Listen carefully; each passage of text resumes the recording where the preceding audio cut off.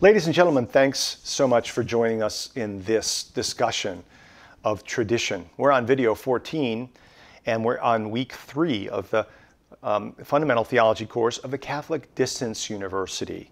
And by the way, you may be watching this and not be in the Catholic Distance University course that I'm teaching this and using this video for. You're welcome to see and learn what some of our students are seeing and learning. And you're also invited to inquire Catholic Distance University, cdu.edu. Great material, great opportunities for learning, whether you want to study graduate level, undergraduate level, or just personal enrichment level, community education, continuing education. We have it all, and we invite you to check out what we have. Now, let's go to this important message on tradition. Why is it important? Because now we're going to talk about authoritative teaching of the Second Vatican Council. It's in the lifetime of some of us, like me, but it's it's the most recent ecumenical council. It's very authoritative, and the Vatican Council II documents had a very big impact, of course, on the Catechism. So the teaching of Vatican II on tradition is developed a little bit further, even in the Catechism in some ways. All right. So let me just say that before this great event happened in 1962 to 1965, we have the great theological renewal revival that went on really from, I would say, let's say, late 30s all the way through to the time of the council. There's a great explosion of Catholic biblical scholarship and of theological scholarship. And one of the great works that came from Yves Congar during this period was a book. And the title of the book has had a huge impact on Catholic culture. And the name of the book is Tradition, with a capital T, and Traditions, with a small t.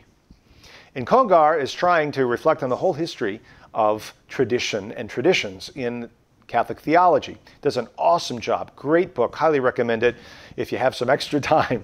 But anyway, let me just share with you, he leans very heavily in the end of the book as he finishes up his discussion of the history of tradition, Blondel, and he fundamentally makes all this teaching very accessible to the bishops, many of whom read this book before they come to the council.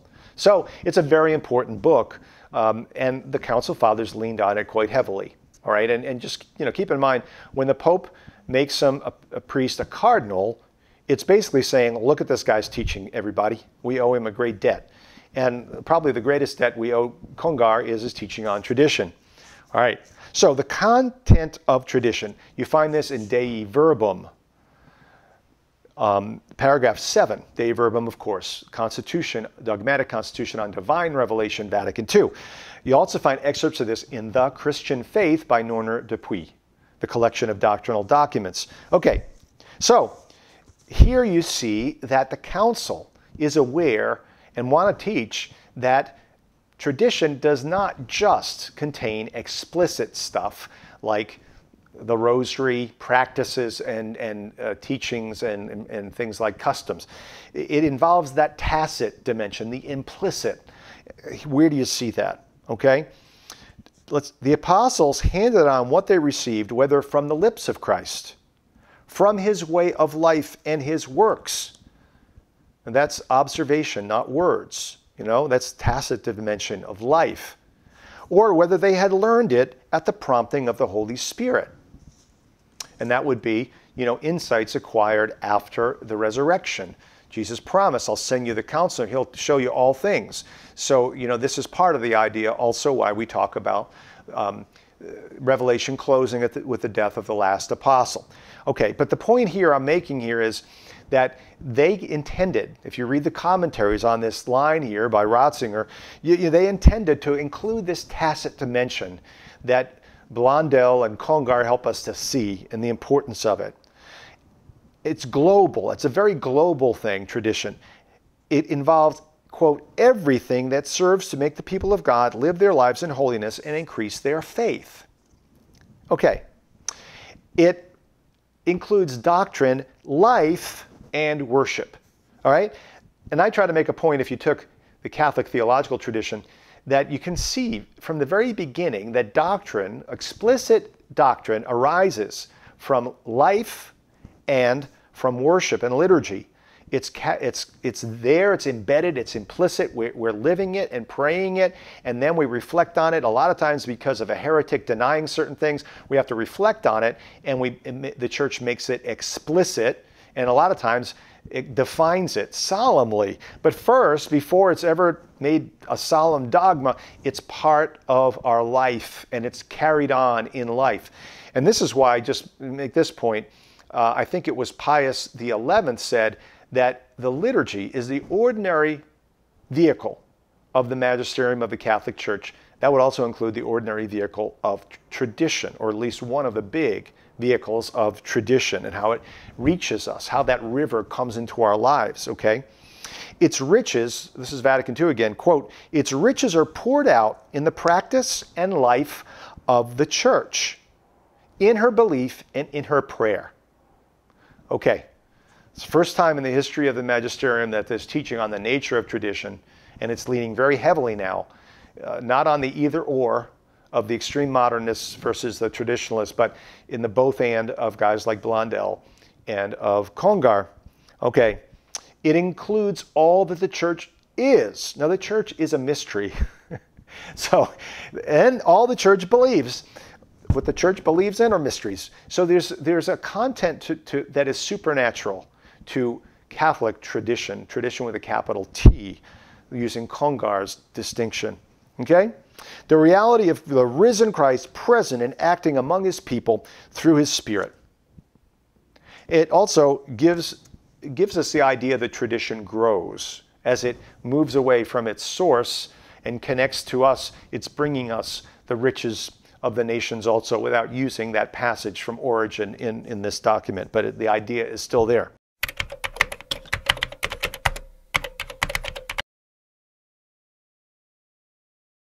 So let's talk about the Catechism. The Catechism goes a little bit beyond by using the title of Congar's book. The Vatican II itself, in Dei Verbum, doesn't make the distinction between tradition with a capital T and traditions with a small t, but the Catechism does. So the Catechism, written a few decades after Vatican II, actually explicitly shows the hand that we're using Congar very heavily here in this teaching of Congar. Okay, so there's various theological, disciplinary, liturgical, devotional traditions, lowercase t. They can be witnesses or embodiments of tradition with a capital T. Okay? Universal Catholic tradition with a capital T. That's the magnificent reality of the whole shooting match. But just keep in mind, traditions with a small t are time conditioned. Every single one of them are. Just like every statement of the magisterium, every book of the Bible, they're time conditioned or they're historically conditioned. So you have to try to understand them in their context. All right? So I'm just going to make this point. What's time conditioned? What's universal Catholic tradition in the liturgy? Everywhere you go in all the liturgical rites, East and West, you find liturgy of the Word and then the liturgy of the Eucharist. You'll find a very clear insistence on a realistic interpretation of the Eucharist. This is really Christ's body and blood.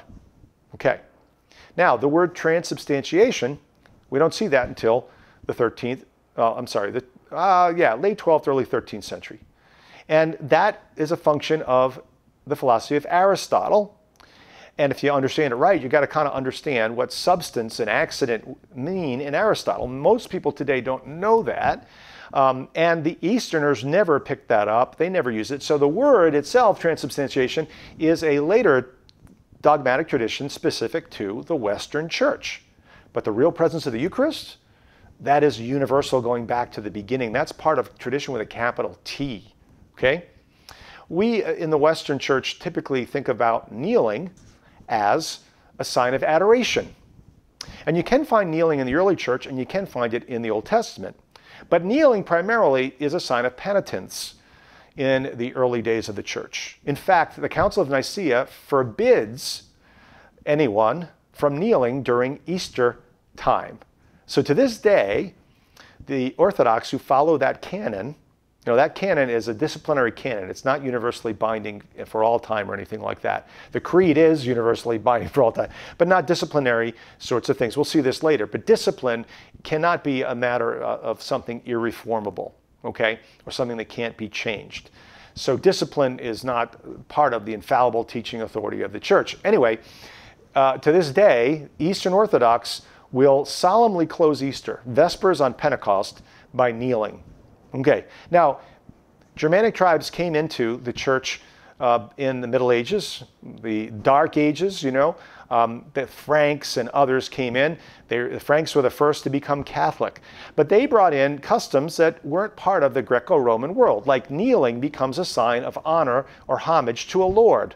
So that's how kneeling becomes a very important part of the Western liturgy. It never became an important part of the Eastern liturgies. So to this day, you can go, and the Eastern liturgies are awesome in their reverence for God. But they express reverence through a solemn bow to the floor, and they stand throughout the liturgy.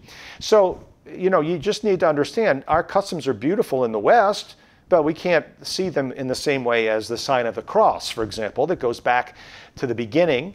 We can't make them, you know, universally binding. We have to understand they're time conditioned, okay?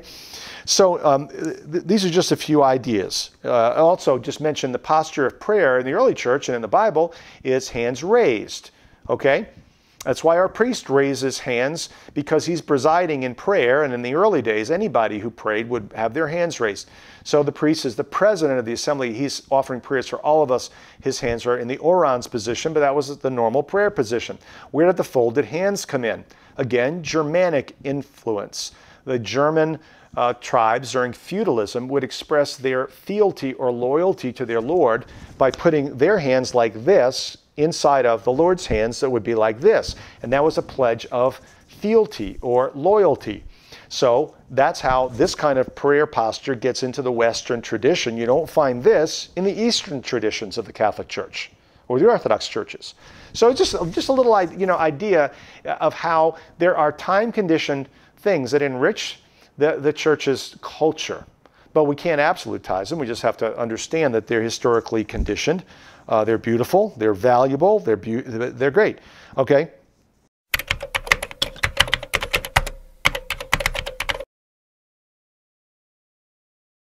Now, what is tradition with a capital T? Well, interestingly enough, this can go all the way back to the 5th century. We see St. Vincent of Lerins, a monastery on a little island off the coast of southern France.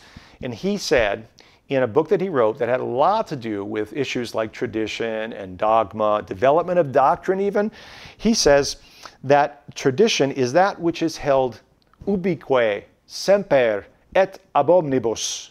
And that means tradition, you can locate tradition with a capital T by looking for what is everywhere, always, and by everyone held.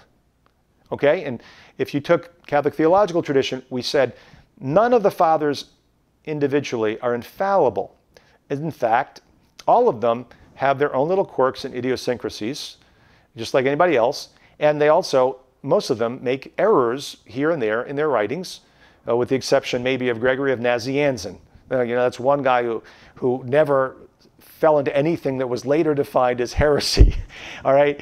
But where are the fathers authoritative? In their consensus, the consensus patrum. Why? Because that shows you if they all hold this thing like they do, in fact, the divinity of Christ, or they do, in fact, the Eucharist in a realistic interpretation as the center of life, as really the body and blood of the Lord.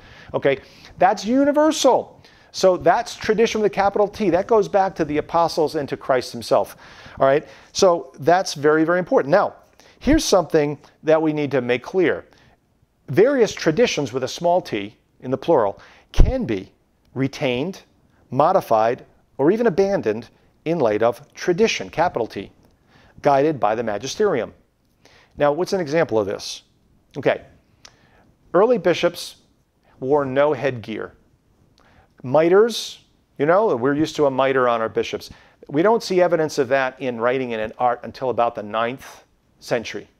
So all the early fathers of the church who were bishops and popes are all depicted in their day. If we have icons of them that go back that far, they all are bareheaded. Later on, Medievals will do art, and Renaissance people, and they'll put mitres on everybody because bishops in their day had mitres.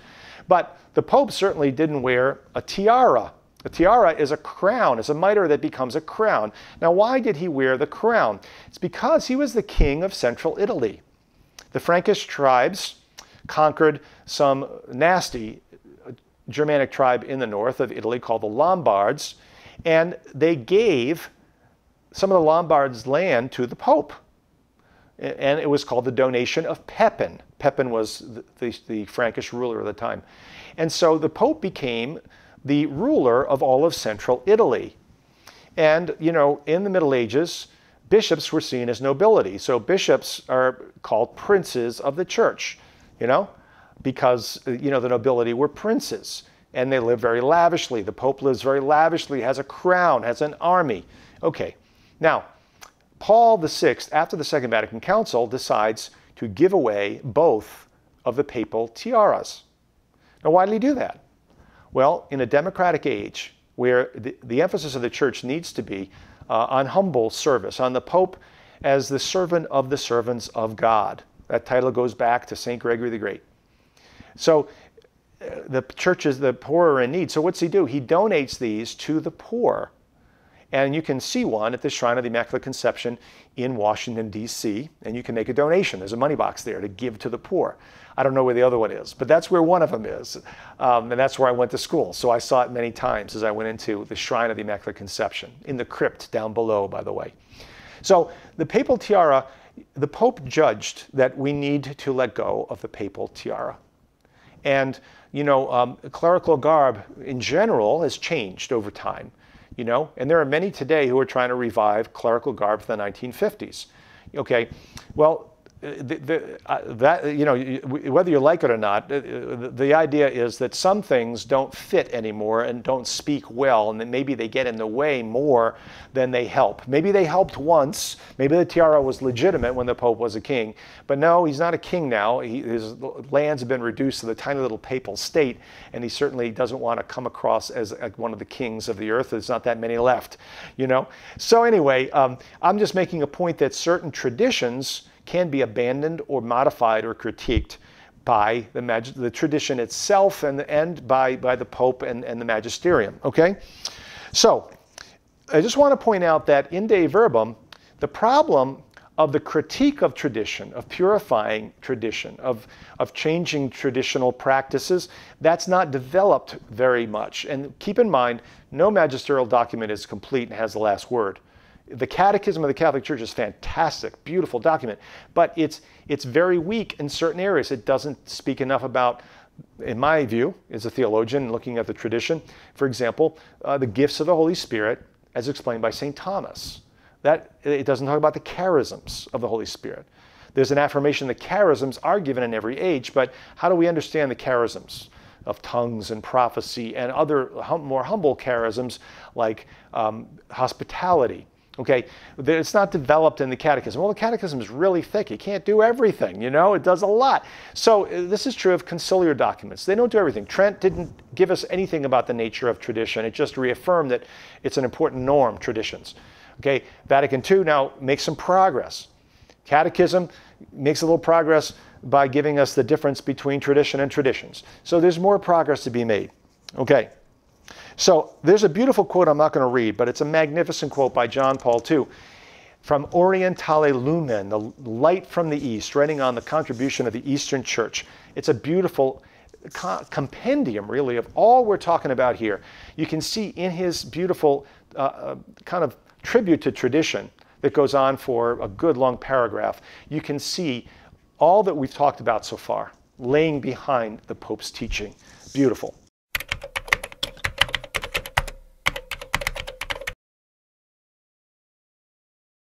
Now, last thing I want to talk about really, well, second to the last thing, is development of doctrine, okay? Actually, it's the third to the last thing. The development of doctrine, just keep in mind, we're not going to do a lot. We could read John Henry Newman on the development of doctrine. He was a great master and taught about it in the 19th century. But we don't have time to really delve into this wonderful topic. But suffice it to say that in De Verbum, we see the basis for development of doctrine. Number one, there's a growth in insight into the realities that are being passed on, the words and the realities passed on by tradition. There's growth in insight. There has to be growth in insight. We can never know it all. The content of the Word of God, including tradition, is mystery. So we're always going to be getting new insights. That's the main source of development of doctrine. But also, we just have to keep in mind there's historical conditionedness of past statements. Okay? They came out of a context, and the context has changed now. And therefore, there needs to be a restatement. And this is a great thing that John the 23rd said at the opening speech of Vatican II Council. And many of you have read this. And if you haven't, I highly recommend you read the speech. But what he said is that sacred doctrine is one thing, and the way that it's expressed is entirely another. So this council is not going to change sacred doctrine, but we're going to re-express it so it's more understandable to people living today in the modern age. Okay, that's development. Anytime you translate doctrine into a new circumstance, there's development going on. There's change that's going on, but not change in stable content of the truth, change in our understanding and way of expressing it. Okay, now I just want to say something about development of doctrine. Sometimes development of doctrine is like constant increase, completely continuous, one thing leading to another, to another, to another. That's probably easy for us to understand, you know? But we also have to just note the fact that sometimes development of doctrine is jagged, okay? Sometimes the church loses some of its grasp on a certain truth and rediscovers it later and increases it later. What's an example of this? Well, capital punishment. If you read the New Testament, you see mercy. Jesus, capital punishment by law was due to the woman caught in adultery. And Jesus said, no. But he said it creatively. I'll let you, whoever's without sin here, you cast the first stone. And left her with him, because he's without sin. And he said, go sin no more. So he commands her to change her life, but he doesn't carry out the sentence of capital punishment on her. So now, in the early church, there's a great reticence to being involved in the shedding of blood. Many left the service of the army. Many refused to kill in the early church. So we have a lot of soldier saints and soldier martyrs in the early church, like Sebastian, et cetera, et cetera. People who, if you read Hippolytus, he makes clear that a lot of people, by their profession, they cannot become baptized unless they change their profession, because there's idolatry, there's death involved. Okay, so anyway, there's a great reticence to be involved at all in blessing, killing. And then what happens? The church and the state becomes a protector of the church, and the state is brutal. You know, the Germanic tribes, when they were baptized, they didn't change their attitude about murder. Neither did the Romans, by the way. They stopped the gladiatorial games, but they still did some pretty nasty stuff in war. The Christian Roman kings. And quite frankly, in the very earliest of days, they got critiqued pretty heavy sometimes by bishops. Ambrose critiqued Theodosius the Great, who went and massacred, in retribution, he massacred everybody in a stadium, in a chariot stadium, because they had rioted the week earlier and somebody had killed his mayor. So the next week, when the games were going to happen, the races, he just killed everybody. And he had to do public penance for that. Okay. Unfortunately, as time went on, it became a certain comfort in capital punishment and in war. And even Vatican, the Pope, as king of central Italy, regularly executed criminals. Okay, so we lost a little bit of our early reticence. Now, by the same token, there's a teaching that the state has the right to use deadly force to protect the state. So someone who is a threat to the state who can't be contained otherwise, the state has the right, especially if that person has forfeited their right to life in a certain way by taking an innocent human life, the state can use deadly force to stop that person. But once that person is incarcerated, should the state kill that person? Well, that's been a development of doctrine where John Paul II, who himself was attacked and forgave his murderer, he speaks with great authority and great, really, credibility and says, in the modern world, modern state, it's almost impossible for it to be needed for a state to carry out capital punishment. You know, there still is a just war theory, but I'll just tell you, you know, the just war theory, we lost a lot of the grasp of that over many years when, you know, there's bishops and popes blessing armies going to battle who are not following just war criteria. So here's my point. You know, we can get clearer on things. Another is a religious liberty. It's another, early church, it was a dictum you find in lots of the fathers. God does not work by compulsion, but rather by persuasion. But you end up finding out in Middle Ages, you know, states are putting people to death, and the church is blessing this for heresy. Okay? Now, nowadays, you know, that's unfortunately a great blot on the life of the church. John Paul II has asked publicly for forgiveness for the church's involvement in that sort of thing, that kind of religious persecution. So in Vatican II, we see clear teaching on religious liberty, and that's really recovering an earlier tradition that was somehow, you know, in some ways lost. So my point is, you know, dogma cannot be reformed. Well, you can't change dogma, but there's a lot of teaching that's not quite dogma, like social teaching of the church. You know, there's some of these issues on capital punishment, you know, on just war theory.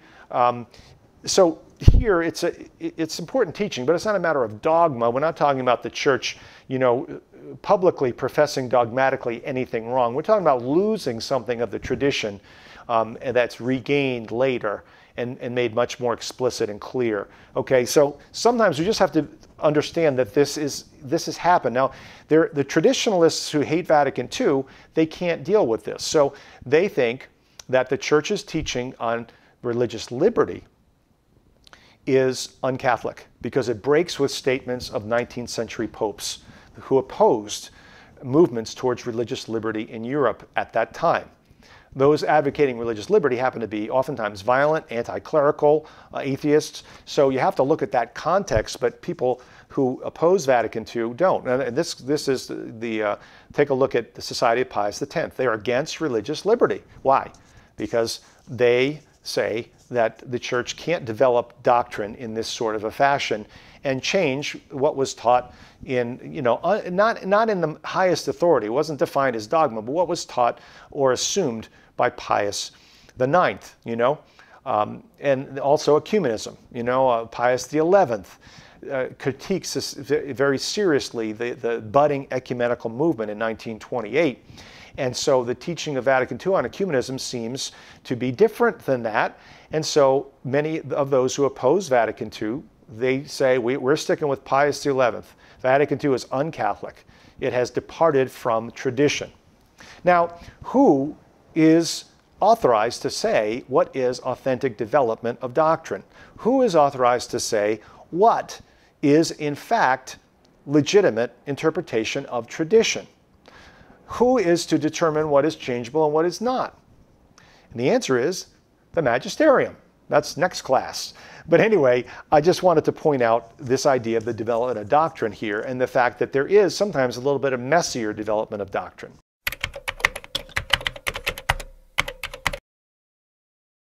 All right, heresy and orthodoxy. Catholic theological tradition, we went through this a whole lot, but let me just say this here in case you didn't take that course or you've forgotten what you learned there. There are two kinds of heresy. Heresy is a choice, a one-sided choice of one side of the mystery over the other. The mystery of Christ and the church tends to always appear in a paradoxical form. Christ is God, Christ is man. That's hard it's really hard for the human mind to hold both of those intentions. So there is a natural tendency to want to knock off one of those and relax the tension and make things easier, okay? And so there are many who have so emphasized the divinity of Christ that they have really denied his humanity. And others have gone the other extreme, okay? So the same thing with the Trinity. God is one, God is three. That seems paradoxical. So lots of folks will try to relax the tension. Anyway, the point is lots of folks commit a certain heresy and they don't intend to deny the church's teaching. Sometimes the church hasn't defined the issue yet. Like Thomas Aquinas, he himself did not believe in the Immaculate Conception. Now, in his day, it was not a dogma. So he argued against it. And most of the Dominicans argued against it. The Franciscans are the ones who argued for it, the Franciscan theologians typically. So they're very proud that they won the battle and it got defined as a dogma. But St. Thomas Aquinas, this was a legitimate, open academic question in the time of Thomas. So he is not a formal heretic. Formal heretic is someone who deliberately, obstinately bucks the teaching of the church, the authoritative teaching of the church. Okay, a material heresy is when somebody innocently and honestly trying to follow the truth falls into an error that either is not condemned yet, or you just don't know the teaching of the church. You're not a theologian or historian, okay? So a lot of us have held on to material heresies. As you study theology, you'll find out some of your ideas were material heresies, okay? But you have to keep in mind there's a big difference between material and formal heresy. Formal heresy is culpable, and it's a serious, serious crime because it breaks the unity of the church. It proceeds from pride and arrogance. All right, so we just need to keep this in mind. But even material heresy is still one-sided choice. It's still unbalanced. It still denies some side of the mystery, okay?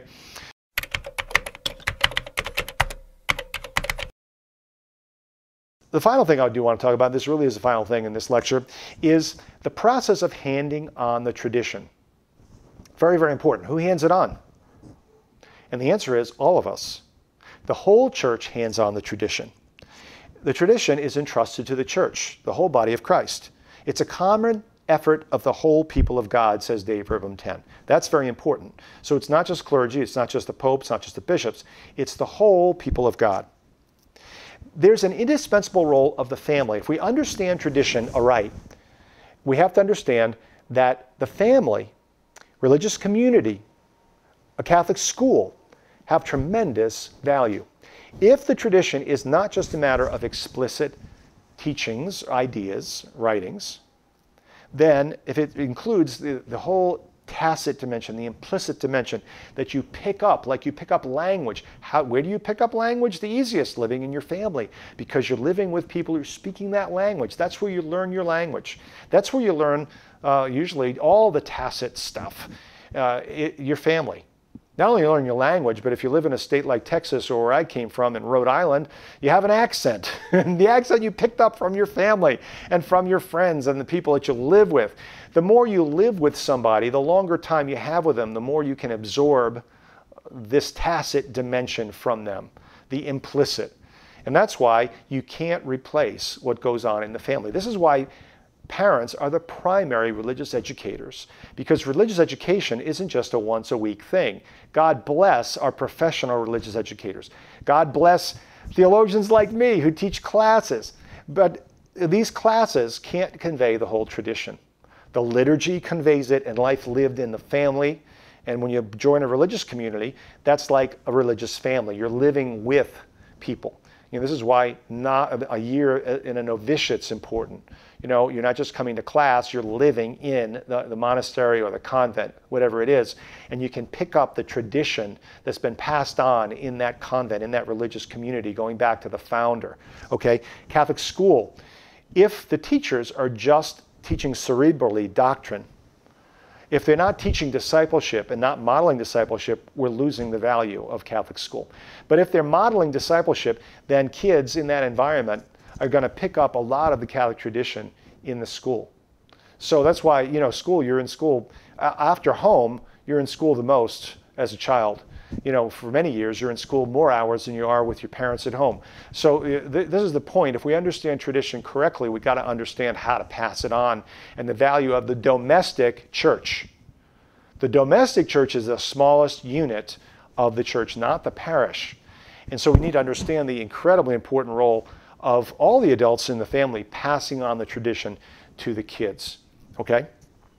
So the incredible thing is that this is the whole job of the whole church to pass on the tradition. However, apostolic succession of our bishops helps ensure that tradition is in continuity with the tradition going back to the apostles, that we don't break free of the mooring and start going off like the modernists would have us do, the radical ones, into just doing a new thing and a different thing. Okay? There needs to be growth and progress, but it's got to be always in continuity with the tradition. It needs to be the unfolding of the faith once and for all delivered to the saints, not the changing or departure from that faith. And what guarantees that? The orderly succession of teachers.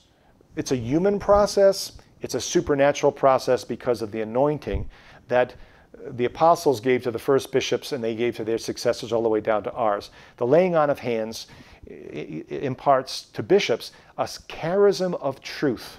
Now we're going to talk a lot more about that next class when we talk about the magisterium.